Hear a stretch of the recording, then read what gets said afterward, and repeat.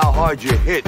It's about how hard you can get hit and keep moving forward. To infinity and beyond! Some people without brains do an awful lot of talking, don't they? It's classified. You talking to me? I could tell you, but then I'd have to kill you. I can't lie! Expecto Patronum! Entertainment X. You never know what you're going to get. For this episode, I sit down and chat with Trinity Wheeler.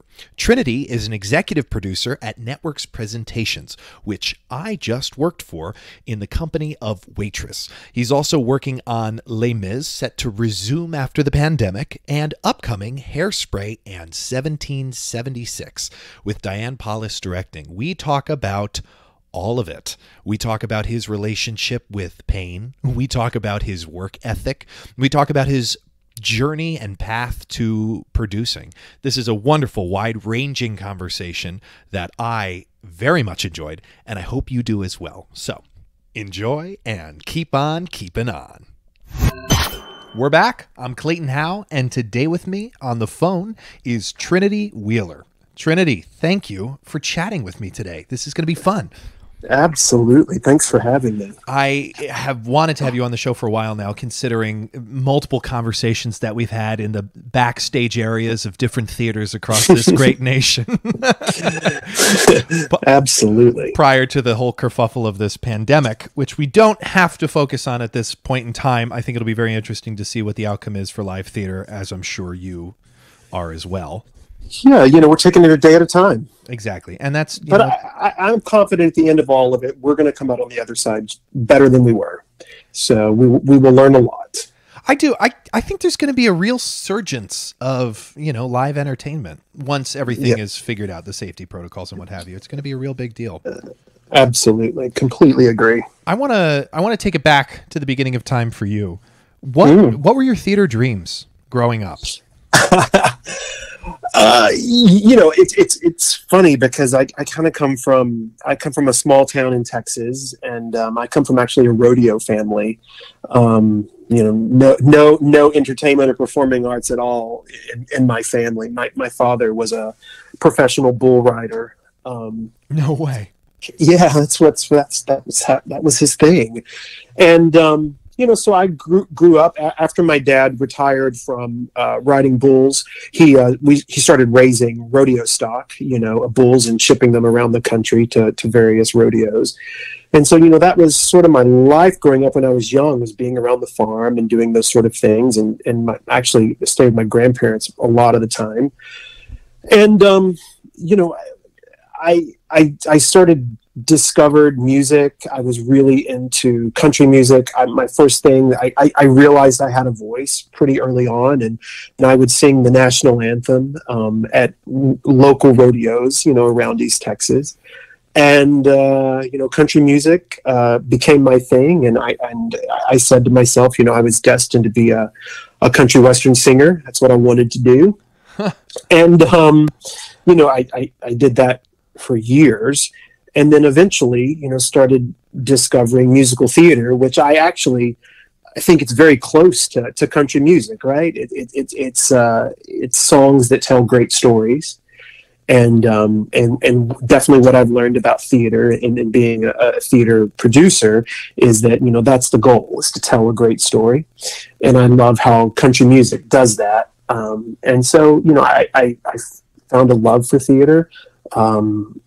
I started first, as a performer, and I did several shows, and very early on, when I graduated high school, had an opportunity to join the Icecapades, a show called Holiday on Ice, and they were looking for singers that could skate, and I definitely couldn't skate.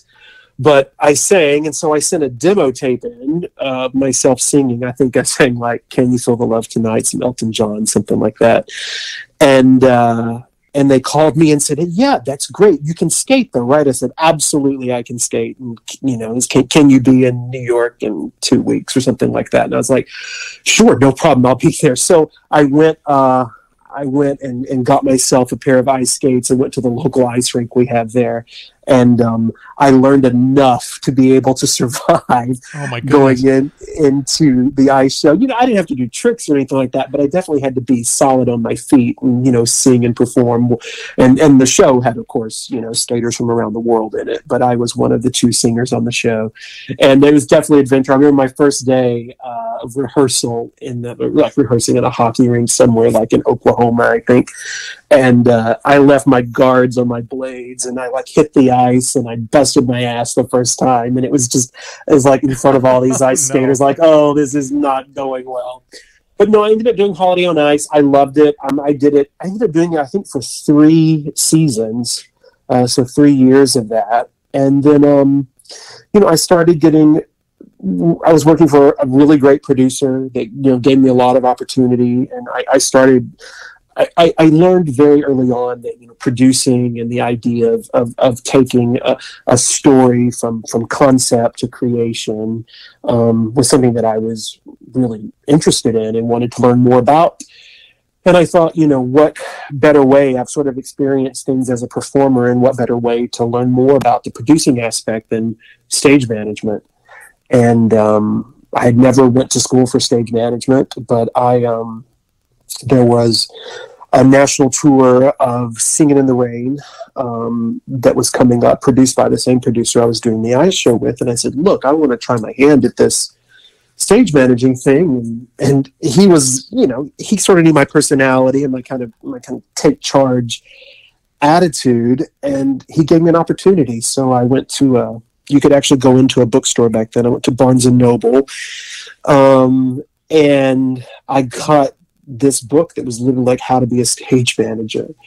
And I read that, and I'd been around, you know, enough shows to sort of know my way around it. So I sort of faked it till I made it, and, you know, took my first national tour out as stage manager. So that's kind of where it all started. And, you know, I've been very, very lucky to have a career to where sort of one opportunity led to another.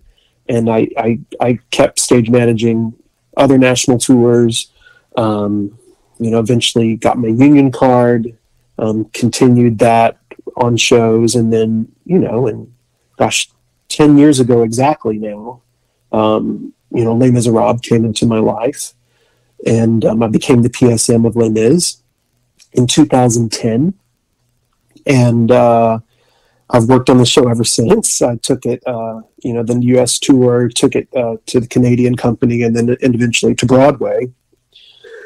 And then after I finished Les Mis on Broadway, you know, this producing opportunity came up, which where my current job is with networks. And it's been over 5 years now. It's crazy how quick time has flown, but yeah, man, that's kind of where that was the whole journey of it in some strange way. It's so quick. You're absolutely right. How quick time goes and how much is achieved in such a short amount of time. From performing to stage managing and producing, but stage managing was a means to the end of producing for you? It was, because I really wanted to know how to construct a show and construct it from sort of all aspects, you know, working with designers, working with creative teams, how to, you know, what a show goes through. And what I found that I had a talent for early on was being able to see the big picture. You know, a lot of times when we work on stuff, we get so focused on details that we sort of forget the whole scope of what we're doing and what we're going after. But I've always sort of had the talent of being able to step back and look at something from, you know, 30,000 feet and make informed decisions and drive a project forward. And so that's what I really loved about stage management. And I also thought, you know, I've had this experience as a performer. I've done national tours as a performer, I've done national tours as a stage manager, so I really understand both sides of it. And I think that's what's made me, you know, I like to think that I'm a pretty good producer. You know, I work hard at it every day, but I really try to understand the actor's journey, the creative team's journey, the producer's journey, and finding that balance so all of those different aspects, you know, work together. But I think it's stage management to me taught me everything that I know about theater. I mean, it's such a powerful learning tool to be able to work on a show that intimately. What was your self-talk and conversation to go from country music singer to producer? Was it like I have to give this up, or, what was your thought process? It's that's sort of the first time that I went to New York, and, I did like the audition thing as a musical theater performer. Sure. I was blonde, blue-eyed, had a good voice, but there were so many people that were just like me. And one thing that I've found in my career that's been so helpful sort of in everything that I do is my niche, what makes you unique. And I didn't feel as a performer that I had enough uniqueness about me to make me stand out and to support, what I thought was going to be the career that I wanted. And also, to be perfectly honest with you, I just didn't enjoy the whole audition process. I didn't enjoy, I have so much respect for performers to be able to go to those lines and wait in those rooms and go through that audition process. And look, I've been in rooms of creative teams that are really great at auditions, and I've been in rooms of creative teams that aren't great. Right. And it's tough for a performer, and I have such respect for the people that live and thrive off of it and really, find success in it. It's interesting being on the other side of the table now, but I have such respect for it, but it just wasn't for me. I just wanted a little bit more stability than that, than sort of having a job and then, having to go find the next one. I really, really enjoy the stability side of the producing side, which a lot of people say there's not a lot of stability producing, which is true too, especially these days. But that was for me, and so I really found something that I loved and enjoyed. And again, it just all comes back to the idea of taking a really great story and bringing it to life in a unique way. Yeah. And to also make that, I mean, that's a big shift for career-wise. You're going from not that actors are powerless, but that idea of the powerless kind of position to being full charge. Literally in charge of every department, of a musical production. Yeah, and what I enjoy about producing is the collaboration, right? Right. Is that, no any producer that tells you that they're fully in charge is lying, because you have to surround yourself by amazing people. Right. The producers absolutely support the process, but really the great producers put the right teams together and then just fan the flames. Right. That's really what our function is to put the right people on the right project and let them go for it and let them create something really unique and special, and have input, of course, but just trust in the people that you hire to do the job as well. And did you know that from the beginning, or was that learned for you halfway through? It was learned a lot, being a stage manager, because I literally, as a stage manager, I think I stage managed 13 national tours. So, working with 13 different creative teams and seeing their process and seeing how they work with producers, and working with producers that I thought were really great and some that were maybe not so great, and just sort of learning. You can learn from people that are amazing, but I actually learned from a lot of people that aren't so amazing. I think every situation you're in, and at least in my career, has been, I've used it as a learning tool, and I've had some great experiences and I've had some not so great experiences. But I think that my main goal coming out of everything is to take something away from it that I learned. Is there one that stands out, and I'm not trying to make this some like, tell us a juicy story, but is there something that stands out in your mind that taught you a lot about yourself? Yeah. I mean, look, when you work on a show like Les Mis, and you work for a producer like Cameron that is so brilliant in what he's been able to create, over the last 30 plus years, is really amazing. And to see someone like that in a room do what he does, and how, a really great show can be made exceptional, and then at that point, how detail oriented the process can become to really come out with something that's very special. So I have a tremendous amount of respect for him. Yeah.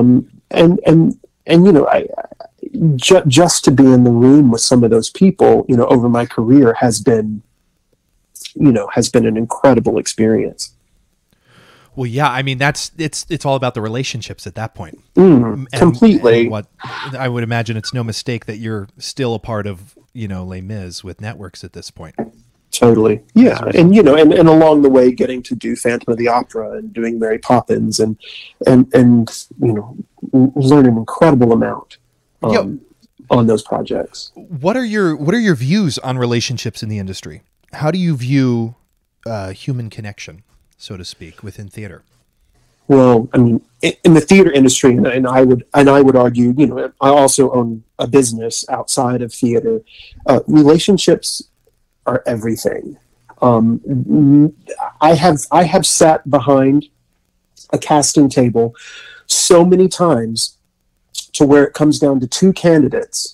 And perhaps one candidate is a little bit better for the role, but after the creative team has a discussions of, I worked with this person, they're so great to work with, they're such a great leader, they're a great company member, they end up getting the job.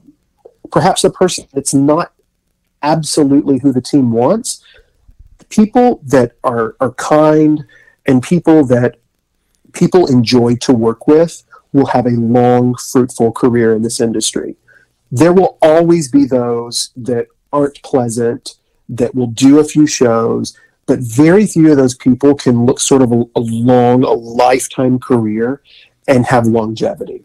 The people that you really look at and that that have had these long, fruitful careers in our industry are generally a pleasure to work with, and bring something really unique to the table. So I always tell people, I said, no matter the situation, if you're doing theater on Broadway to doing theater, in the middle of Tennessee somewhere, every experience is an opportunity, and sort of how you conduct yourself and how you have relationships with people is vital. And you, even when you're starting out, those very first few years, it's super important to build those relationships, because I promise you, those people that you're with right now are going to be with you and around you as you proceed forward in your career. I believe that. I'm starting to see a lot of familiar faces. You see two things, right? Yeah, you see people that stay with you, and then you see people that leave the industry and never do theater again. It's like, it's sort of both ways, and people, go their own way. But it's an arts community, right? And we're all very, very passionate people. And I think that, passion and community and all of those things, when it comes together, that's those shows that are special. And I will say, I look across my career, and there were definite, highlight moments. Obviously, Les Mis was one of those. I worked on Rent for over 2 years. Rent was one of those very, highlight special moments. There will be those moments in your career that sort of define it, and you sort of ask yourself when you're in those moments, how could it be any better than this? And that's what's special. Yeah. I have many questions spanning your career in terms of after Les Mis. Yeah. What was your next path there? Because you had, at this point, and I remember we talked about this a little bit, must have been 2 months ago, with Cameron McIntosh. You become very close to people at the top, because you are everyone in the room, because you are literally, as a stage manager, communicating with everyone. Totally. Stage, off stage, backstage, and in the house behind their designer tables. What did that look like for you moving on from Les Mis? Well, I had worked for the current company I worked for, Networks. I had worked for them, on Les Mis early on, and I'd also done several projects for them as a stage manager before then. And there was a executive producer for the company named Kerry Walker, incredible guy, that I had developed a relationship with over the years, and he was going to retire. and his position was coming available at networks. So I met with the rest of the team there. I felt this had been a long time coming. It's something we had discussed openly, and the opportunity, the timing was right for me. I was in New York doing Les Mis on Broadway, and Broadway was definitely one of those things that I wanted to do in my career as a PSM. But I didn't see myself being a lifelong PSM, and that's not where I wanted my career to go. So this opportunity came up to come executive produce for networks, and it worked out, and I took it. And I've worked with some really incredible people there, Seth Winnig and Ken Gentry. I learned tremendous amount from. They have lifelong careers in this, especially in the touring industry. And sort of all the holes that I was missing from being a performer and then being a stage manager that I needed to be an effective producer, I learned and continue to learn, even 5 years later, still learning. And so I sort of, that was like the last step in completing my picture. Obviously, there's things I want to do in the future. But I felt that this experience would make me whole and make me really have a 360 view of what I wanted to do in the industry. Yes, you're bringing up some really great names, especially with Seth as well. I don't know necessarily that you call mentors. They just end up mentoring you. Yeah. What do you have mentors and lessons that they've taught you, specific things that stand out in your mind? I guess it could be in relation to producing tours, because those are a whole different ball of wax. Yeah. Yes. There's so much, that you learn from, and there are definitely some people in my life that I've learned a lot of specific things from. But, overall, I think the thing that I've taken away from the team that I'm with now is that, people matter. One thing I'm really, really happy about our company is we do try our best to take care of our people. And because we tend to work with people for multiple projects, people tend to come back to us and work for us over and over. And I think that that's something that is really special with our company, and really sort of puts me in a place that I'm really happy to work in that environment. And then also just understanding, the balance as a producer. It's the constant balance, right, of the art and the fiscal responsibility. And when both of those items align and you have really the highest quality art possible in the most fiscally responsible manner, that is really when a show can be magic. And when those two things work together, that's when you've really succeeded. We've all had shows that are maybe not artfully perfect and maybe cost way too much money, and it's not a good place to be. It's right. Really, as a producer, your constant balancing act is between those two elements. Yeah, and I do feel like you've answered this in a roundabout way. I'm curious though, how you've gotten better at communicating, the fiscal responsibility or the art, or just having to communicate with performers. Yeah, you just have to always know that, in any leadership position, right? Whenever you make a decision, you're going to make some people happy, and you're going to potentially upset others. And that's just sort of learning to be a leader 101. But even though those people that are perhaps upset about a decision that's made, if you treat them with dignity, respect, and empathy, that respect comes back to you. So even though someone might not agree with every decision that you make, there will be an underlying tone of respect. And I think the key to communication is leading with respect. You will get respect back, and then it makes it that two-way street, right? Where the two people can communicate. And versus sort of overlording something and trying to dictate, I don't find to be an effective form of leadership and communication. I think you really have to, obviously right now what's going on in the world, and not that we need to talk more about this, but this period we're in right now is incredibly challenging for performers. It's incredibly challenging for creatives, incredibly challenging for producers. We're all in this journey together, and we're all learning every day what's next. And I think that, as long as that sort of mutual respect and we're all in the trenches together working on a solution for our industry, I think we're going to come out strong on the other end. And I think that applies to anything. When you're facing adversity or challenge, good communication and trust, which trust comes from respect, right?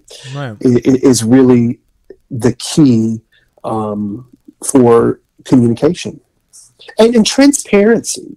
We're in a world these days. People don't want to hear bullshit anymore. It's just not. Yeah. It's not what people are up for. People just want transparency. Right. They want you to be real with them. They might not always like your answers, but if you're real with people and you're straightforward, people will respect that. They will. And you're bringing up another fantastic point of the level-headedness that's needed to not, react when something lights on fire. It's more of a response. Yeah, and also, I live down in Charleston, South Carolina, and I have so many. I've been here 2.5 years now, and I've made some really good friends that, are in the military, in the medical field, and every day when they go to work, and or when my military friends are deployed to the Middle East, or Coast Guard friends that are deployed down to South America, they're making life and death decisions on a daily basis. And the one thing that I've come to realize about theater, we are a passionate group of people because we are all artists, of course. But at the end of the day, it's not life or death. Mm-mm. And I think that the moment that you find yourself, getting fired up or stress or anxiety, just take a breath and realize, we work in an industry to where we get to make people smile and we get to make people think about topics in a different way. And we get to work in an industry to where we can bring joy to people and take them out of whatever current situation they're in on this escape for this 2 or 3 hour journey. That's really, really special. And that's actually really, really powerful. Speaking of Les Mis, Les Mis is such a story of redemption and hope and fighting for what you believe in. I think that's very, very relevant now as it was, when Les Mis opened. And I think getting to bring that story to people on a nightly basis is something that's very, very powerful. So I think that that's a joy. And I also think you just have to keep a reality about yourself. We're not in a war zone here. In our industry. And I think, sometimes just a deep breath and the next step forward is really the best way to go versus, letting yourself get all bent out of shape about something. Do you meditate? I'm not much of a meditator. I tend to enjoy, I sort of thrive in stressful situations. So like my form of meditation would be, I'm going to go run. I'm a big CrossFitter. I own a CrossFit gym with my husband down in South Carolina. And I love sort of that, torture element. Because that to me is my escapism. And that's a bit my clarity. When I'm having a really tough workout that's really kicking my ass, I have these great moments of clarity in that, and everybody can find their center or their zen in many different forms. Sure. Meditation, I've tried it. I would rather suffer a bit because I really find that I have a lot of great clarity in suffering. And it's just, that's what works for me. But it's different for everybody. Well, and this is another great point. I'm curious with pain, your relationship with pain. Where does that come from, and how have you configured that in your mind, if you've thought about it to this degree of your relationship with pain? Right. Well, what I've learned about sort of, the human body, we can talk about, there's the theater side of me, and there's also the health and fitness side, which I'm as equally passionate about. But your brain is designed in a way, to tell you to stop before your actual body will break down. But for instance, like in January, I'm not a runner. Like I'm a runner in the fact that I'll go run a 5K. I'm not a marathon runner. But last year about this time, I said, I want to go to Disney World in January, and I want to run what's called the Dopey Challenge. And it's a 4-day race, and it's a 5K, a 10K, a half marathon, and a full marathon sequentially across the 4 days. 46 miles. And so, I started training over the summer and making my distances longer and longer, but you never really experience what that's going to be until you actually run the race, because it's about getting up at 3 o'clock in the morning for a 5 a.m. gun at the start line each day. It all sort of adds up. Yeah. But when I ran that race, and Alan ran it, Alan's my husband, he ran it with me. You run day 1, day 2, day 3, you run the half, you're good to go, and we get into the marathon. And to this day of my life, that has been the most challenging thing I've ever done in my life, because it's not just a marathon. You've already run almost a marathon up to that point. And then you still have a marathon ahead of you. Right. But I learned so much about myself. And on top of having a massive respect for the endurance and long distance running community. But I learned so much about myself. I had so much clarity about some upcoming career decisions that I want to make, just by being there's a little window that's beyond when your brain tells you to stop, but before your body breaks down. There's a little window in there that, to me, if you can find that window and sort of get comfortable being uncomfortable, you can learn a lot. And you can learn a lot about yourself, and have some real moments of, those aha moments that you have in your life. But it's about finding that little window for me. Are you willing to share any of the aha moments you've had in that window? Yeah, I mean, it's funny. So many people, when you start your career, it's about pleasing other people, right? You are trying to impress other people. And over, the last 10 years, especially when CrossFit and now running has come into my life, one of the big aha moments was like, okay, I've worked so hard to get where I'm at, and I have worked to impress people. Now I'm going to do this for me, and I'm going to do it on my terms. And I don't really need to impress anyone. I just want to be good at what I do. And I want to move from trying to impress someone to gaining respect from people just by how I work. And so I think, you learn, in a lot of the aha moments were like really about those moments in life, to take time for myself and to make sure that I'm good. Because I do have a tendency to want to take care of others. I always have been that way in my life. But I think that, every year I start with this sentence that I'm like, what I want my overarching mission statement to be for this year. And last year it was, build a life that you don't need a vacation from. And that's not that you don't need to take vacations, but build a life that you're happy living day in and day out, and you feel like, man, I got to get away from this place, where you don't feel that way. Right. And so that's been really, my goal of the last year and a half now. And I think, I've had a lot of clarity of those moments sort of when I've been running or in a really tough workout. And it's worked for me. Yeah. It sounds freeing. Yeah. Absolutely. I have a hard time sitting still, right? I enjoy, like when I do yoga, I feel amazing afterward.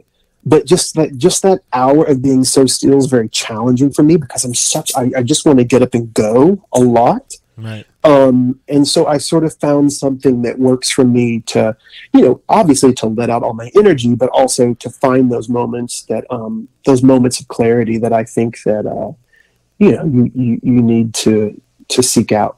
Do you have morning rituals or ways in which you start your day? Yeah. I mean,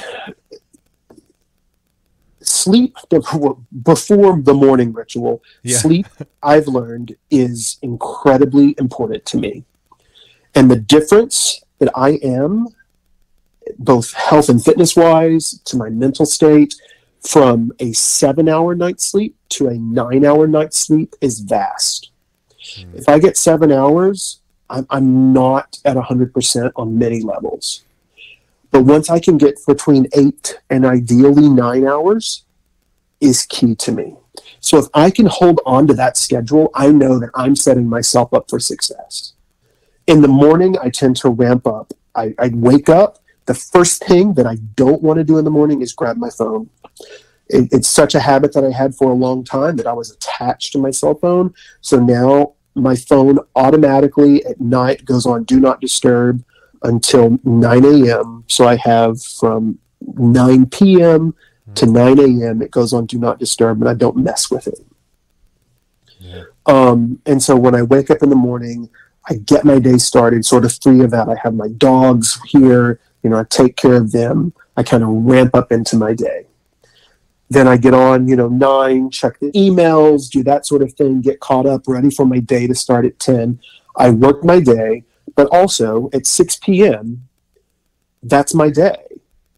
Because, I do work from home, which is, everybody's working from home now. But what's very, very key to working remotely, which is obviously becoming more and more, even outside of COVID-19, people are working from home. You have to really set parameters on what your work day is like. And so I work 10 to 6, and then at 6 p.m., it becomes my time again, and that's when I go work out and I do all my things at night. But I think you have to have that kind of structure, because if you don't, as I did in the beginning, I would find myself at 10 o'clock at night on my computer, working, sending emails and doing all this stuff. And you really have to structure it. Yeah, the self-discipline of working from home is, because you still have to keep the office, even though it's in your home. And our whole office is remote right now. And, there are some people like us that normally work remote that have a system, and then others that are actually finding a really hard time switching over to being at home. Oh yeah, I believe that, especially if, part of your ritual is the commute. Totally. Getting to work. Totally. I'm curious if there are any mistakes that have been made that have proved essential in learning in your life. Yeah. I mean, my goodness. I've made all kinds of mistakes, and I just think the key to it is just know when they're mistakes and own them. And I always say, if I'm going to fail, I want to fail big. And because what you don't want to do when you're taking on a project, you're taking on a job, or opening a small business like I have, you don't want to dip your toe in. You got to jump into the pool. And by jumping into the pool, you have to own and accept that you're going to make mistakes, but you're going to learn from those mistakes. It's that whole thing, right? I never fail. Either I win or I learn. Mm-hmm. There's no such thing as a fail. If something doesn't go our way, we're going to learn from it, or we're going to win the day. So if you're gonna do something, wherever it is in life, you need to go 100% in and have no regrets and not fear a mistake. So many people that I talk to, and I have a few people that, use me as a business mentor, that there is this inherent sort of fear of taking risk. And any project that I start, I'm just as nervous starting that project as the very first project in my life that I started. Because I think if you don't have those sort of nerves, you're not in a good place to really try to attack something. And nerves are okay, but you have to take risk, and you have to put yourself out there on the line to go for it. And you never want to see something not work out and be like, if I would have just done that, or if I would have just taken a bit more risk, maybe this would have worked out. You just can't live with that kind of pressure of regret. You just got to go for it. Has it gotten easier taking risks? Yes, because you give less fucks. Yeah, ultimately. But I just encourage people to be bold, and people will respect that if you just take a chance. I'd be remiss if I did not bring up 1776. Oh yeah, the upcoming epic with Diane. Yeah, and absolutely, you would be the brainchild behind that. Well, I mean, it's funny because I had worked with Diane on Finding Neverland and had an incredible experience with her. Have so much respect for what she's done in all her shows, and obviously big fans of shows like Pippin and Hair and Porgy and Bess and everything. But Orrin Wolf, who is he's a producer at Networks, but also produced the band's Visit on Broadway, had always wanted to do a female production of 1776. We didn't know it was going to happen. It was sort of not happening. We were going down one path and it wasn't working out. And I just said, Orrin, I said, look, let me take a chance here. Let me call Diane and see if she has any interest in this. I called Diane. Diane, had heard of the show, but didn't know it intimately. And I sent her the libretto and everything. And she took a flight to London and read it on the flight and called me and said, I got to know two things. She said, is it factually accurate, which it is? And can we open it at American Repertory Theater? And we said, absolutely. So, with Orrin and myself, we got it going again. And, when you have someone like Diane come onto a project, it becomes very exciting. She has taken an initial nugget of an idea that we had and is really developing something that's spectacular. Can't share a lot about that now, but it's very exciting. I think it's very timely. I love the idea that this show is going to be around the U.S. Just like it should be. These states coming together to put this production online, and I think I'm very, very excited about it. Yeah, it's nice when things work out, and it's highly anticipated. So I'm excited to just see what it will be. We all are. We're just waiting to get through our current situation and then get our path planned. But thankfully, American Repertory Theater's been great. Roundabout's been great for New York, and the touring markets are ready for it. People are very excited about it. So we are thrilled to put it out there in the world. As we wrap up here, I got two final questions for you. Okay. In life, what's most important to you? Very family. Family's everything. And family can be whatever you make it, but without family and without a support system around you, life is very hard. And so early in my career was first. And my sort of ambition always came first. But I've learned that having a family is super important to everything in life. And just flat out at the end of this, it's just joy. It's just what life is all about. So that's an easy one, family. If you could metaphorically put a word or a phrase on a billboard for millions of people to see, Does anything come to mind?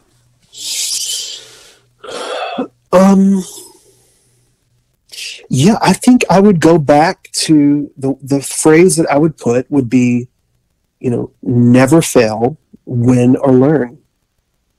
And I think that I live my life by that.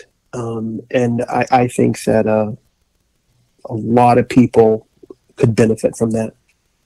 To change that in the mind, it unlocks so much.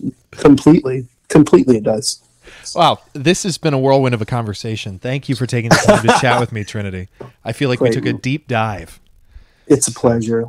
Hey, and it's great having you on The Waitress. You're amazing in it. Oh, thank you so much. I know. It's going to be exciting to see what the future of theater is. And how it transforms the way we come together. Absolutely. As a human race. So, well, thank you, see. Sir. Take care and be safe out there. Yes, you as well. Is there anything else you want to add before we finally wrap this bad boy up? No, just know, I tell people, I said, this time that we're right now, it will not define us. It will reveal who we are. So let's just keep up the good fight and work together, and we'll get to the other side. We will. Thank you. All right, sir. Ladies and gentlemen, boys and girls, Trinity Wheeler. You've been listening to Entertainment X, the podcast. You can follow Entertainment X on Instagram at _EntertainmentX_. If you haven't yet, go to Apple Podcasts and subscribe, rate, and review this podcast. Join Clay next week for another curiosity conversation on Entertainment X. Thank you for listening.